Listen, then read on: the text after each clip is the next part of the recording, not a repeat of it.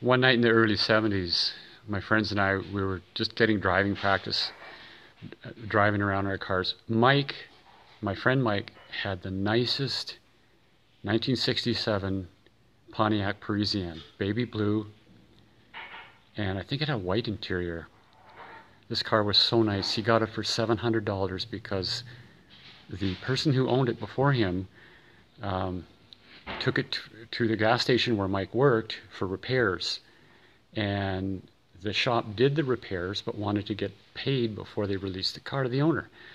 And the owner says, no, I'm walking away from the car. So the shop got to own the car and they could sell it off to get paid for the work. Mike said, I'm going to jump on that and get that car. So he got it for $700. Well, this was perfect for us teenage boys. The gang I hung around with, we're talking early 70s, and we were getting cars, about half of us, maybe more, had cars hand-me-down from our parents. Very few guys had their own car, and I'm talking grade 11, so it'd be 1974.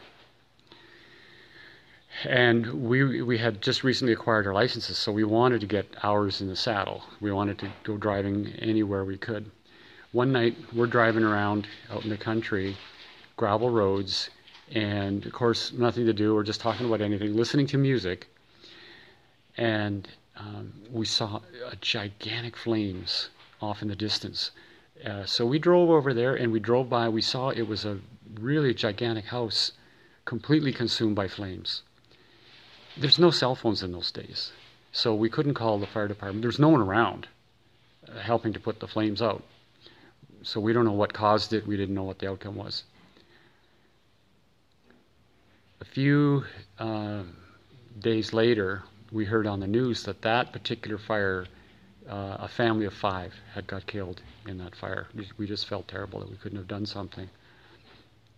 But what was even weirder that night, same night that we saw the fire, we were driving on a different country road, and Mike had a tape deck in his car, and he was playing Elton John. One of the songs he played was Funeral for a Friend.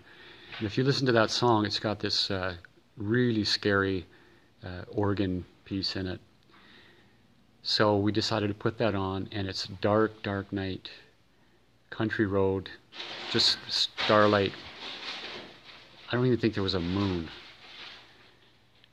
And we're kind of talking back and forth, and the scary music's playing, and then Mike's car suddenly goes completely black, silent. The music stops, and we could hear the tires rolling slowly to a stop on the gravel road.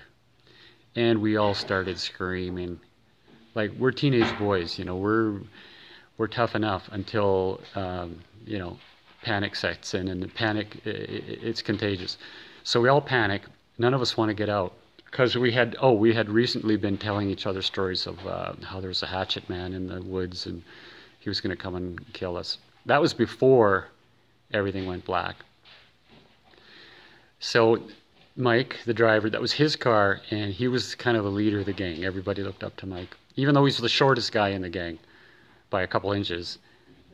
He was also the nicest person, so we made him the leader of the gang.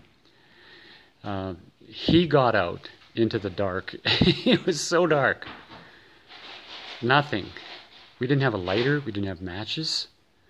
We didn't have a flashlight. He goes to the front. So, like, I think inside the car, you pull a latch for the hood, which he had done. He gets out the driver's side door. It's so black, we had to feel our way on the interior of the car to find where the doors were, and then we got out. So about 3 of us pile out, go to the front, and then Mike says something very logical. He says, the way everything just shut off and went black, I think it's an electrical problem. And then I could feel, even though it was dark, I could feel everybody's eyes turning towards me because my dad was an electrician. And of course, that means by osmosis, I'm supposed to know everything there is about electricity and automotive electronics. Oh, come on. I don't know a damn thing about anything. All I know is that a battery has a plus and a negative. That's it. Again, I'm thinking this is hopeless. So we're just standing there wondering what it is we're supposed to be looking for. And once we know what we're looking for, how do we find it? Like, we don't have a flashlight. Well, guess what? Mike had stuck his hands into the blackness in his engine compartment, felt around the battery, and he found a tiny little wire. Now this, I suppose, was a ground wire for the battery, and it had come off. So he felt the end of a wire. What a guy. Like, he sticks his hand in around the battery. He finds a wire, feels it all the way to the end, finds that the end of that wire isn't connected to anything. So what does he do? He sticks it on a battery pole, and it happens to be the right battery pole. You know, not the negative or the positive. He had put it on the negative. Headlights come on. We go, whoa, that's perfect. So Mike kind of bends the ends of the wire to get some more insulation because it had corroded. He sticks it under the little wing nut, and the headlights are on, right? Because that's the way they were on. That's the way they were set when we lost power. So then he gets back into the car and he starts it up. Everything comes back to life. We all breathe a sigh of relief. We would have been stuck there all night. How do you call for help? We'd have to walk however many miles to a farmhouse and get help. No. Mike fixes it out of the blackness. So, I mean, hooray for Mike. He just saved us all. But that was one weird and scary night. We saw the big house fire that turned out later there was 5 deaths. And that same night, his battery decides to go dead, get disconnected while we're driving down a dark, scary country road while we're playing scary music. That's one more of my adventures from the early 70s. More to come.